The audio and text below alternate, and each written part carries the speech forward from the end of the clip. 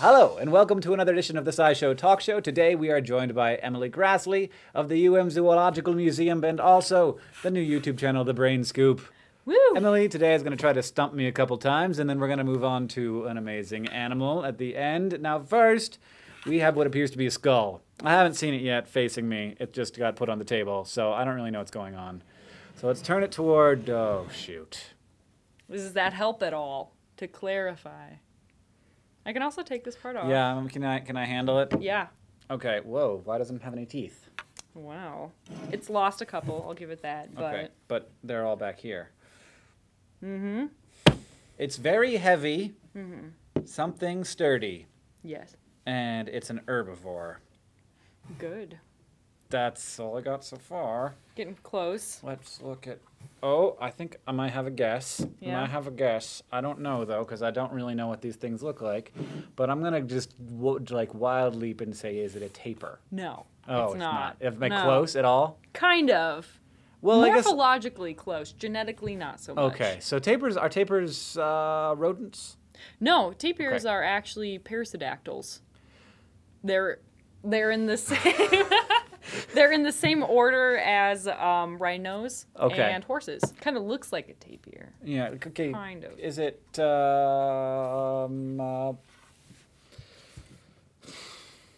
is it a pig?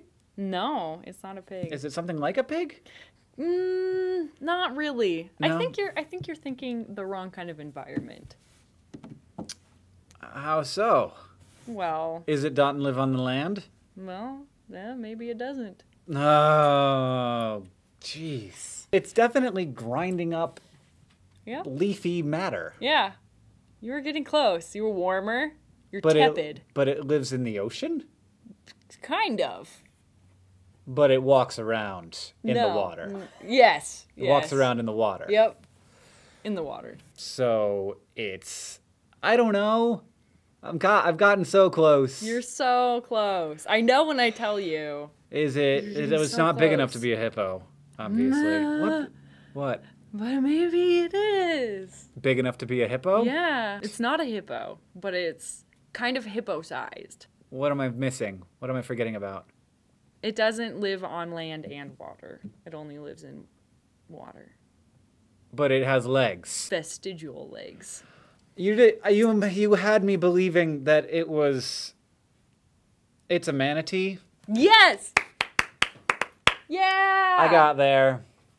It's a manatee! You had me believing that it had legs. It does have legs. It just doesn't use them to walk on the land. It doesn't use them to walk on water either. I thought manatee a couple of times, but I don't know why I avoided that. I don't know. Just go with your gut, man. Yeah, I and- think it'd be awesome to be a manatee, personally. Eating and farting all day long. Pretty much. They do fart a lot. That is Do one thing they? I know about manatees. Because you can see the bubbles, so you know when they're Ew. farting. Really? Yeah. Ugh, that's not as cute. Get over it. Yeah. All right, well, I got there eventually. So Yeah. we will say stumped. But fascinating animal, thank you for showing it off. We have a second We do. thing to show off today. So I'm going to move this guy over Sometimes here. I worry that you're going to run out of weird things from the museum to show us. I was but- worried about that too, and then our curator just stopped showing me everything. And he's like, you'll find it. Which is awesome for me because I'll open a locker or something I've never looked in before, and then it's like, we have seahorses! All right. But see if you can figure out this one. All right, we've got another skull. Mm-hmm. You'd think that it would be a little easier. Oh, something Oh, just come sort on. of like... Isn't it obvious? This is terrible. I don't know very much about this stuff. I can see in its sinuses. Just think of it with all the fur and the Well, and the now you've flesh told on me it has fur. Dang it. My first impulse, but this doesn't seem quite right, is an otter. No. Not even close? Nope. Not even close. Like a totally other side of the animal kingdom, pretty much. I wish I had the bottom half of the skull. I'm going to blame it on that. Oh, okay. Well, I actually wasn't. I don't know. It got broken on the seam. Oh, okay. And the mandible It's in couldn't make it pieces. It would eat some kind of vegetation. No? Well, It's got flat No. molars. What does That's it a eat? misconception. It's a misconception. What are flat molars good at? Grinding. Grinding, But not always but not always vegetation. fibrous vegetation. Are you saying that it likes to eat bones? No, not quite. But What is it grinding? similar in texture. Oh, wood? No. No. Closer. But There are so many animals, Emily. I know. There are a lot of animals. I know. Do you want me to tell you what it is? Yeah. It's an aardvark skull. Oh, how the heck do you think I was going to get that? I don't know. I picked it up. I was like, oh, yeah, this is an And aardvark. apparently, what, ants and Yeah. insects are the same texture as... Similar. They have the Leaves? crunchy exoskeleton. They have to... I don't know. But yeah, we have an aardvark skull in our collection, and I love it. I think it's awesome. Do they have long tongues Yeah, they do. that come out? Mm-hmm. Where does that connect? On the bottom, Yeah. I suppose. Yep, through the mandible. They have the big hyoid, which attaches, and then it... Aardvarks are pretty cool. They are the only animal that consists of their entire order. So they're They're a bit unique of a- in that. Bit of a There, freak. there are many species of aardvark, though. There are a couple. Okay. Um, But they're sort of an island, a little genetic island. yeah, they're a little freaky island. They're also thought to be really closely related to things like elephants and whales. Well, aardvark. Yeah. I had a hard time imagining his face. Oh, yeah, I see him the now. big nose. Yeah. They have a big bulbous nose, and they have the big funny ears, and they're kind of pig-shaped.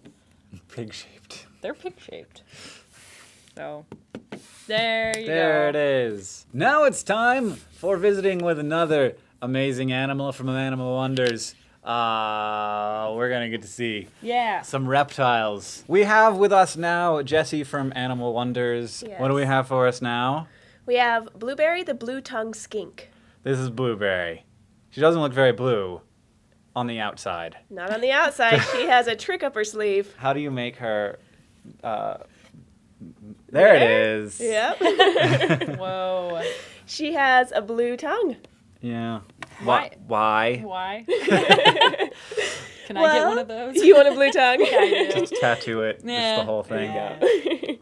She has a blue tongue that actually helps her survive. She's going to use that tongue to kind of fake out anyone that might want to eat her. I would think that would just attract attention. Well, in the animal world, bright colors mean danger, warning. Something's wrong with this animal, usually poisonous. So by having that blue tongue, she's pretending that she's poisonous. But she's not poisonous. She's not. She would be totally delicious. She would.